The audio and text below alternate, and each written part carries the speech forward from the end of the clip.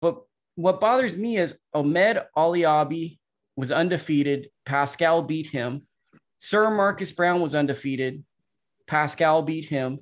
And now he tests positive after he had beaten Badu Jack by a split decision.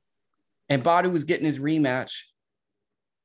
How would you feel if you were an undefeated fighter who lost thousands of dollars based off of a loss to see this guy test positive? I would. It ain't cool. It ain't cool. So I could understand them dudes' frustration. At the end of the day, it's already you already going in there to hurt the other dude. And people people's lives is on the line in every fight. So to be mess around with that shit, it just ain't cool. Let's I don't respect it. let's keep it a buck. You played football. You played football at a high level. You went to college and played football.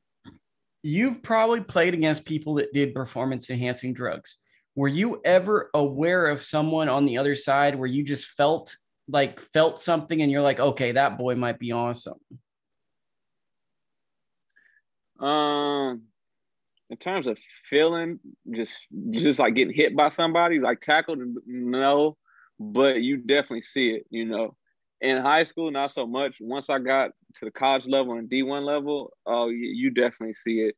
Some guys, they know how to play the game and get around certain things, but you see it, and it's going on. But at the end of the day, that's just not respectable to me. Like when I was playing football, I would have never been tempted to do no shit like that. I always took it as it's like you putting salt on your own game. It's like you don't believe that you're good enough to get the job done. You gotta, you It's gotta a cheat. crutch. It's a crutch. You're saying you need something. Like my metaphor for it is imagine being in a ring sparring, but you're always looking outside because you need something else. You need a bat or you need something else in the ring with you. You can't just do it with your own two.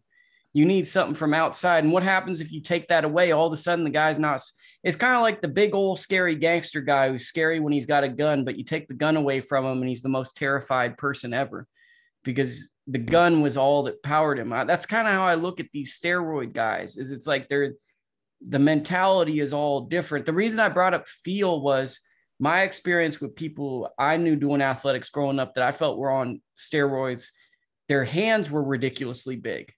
That was one of the telltale signs to me. I could just be wrong or whatever, but it always felt like dudes had big ass hands and they'd be like gripping on my shoulders. And I'd be like, what the hell is going on? It was like big shoulders and big hands was like my thought. I could always just tell who was doing the shit and who wasn't.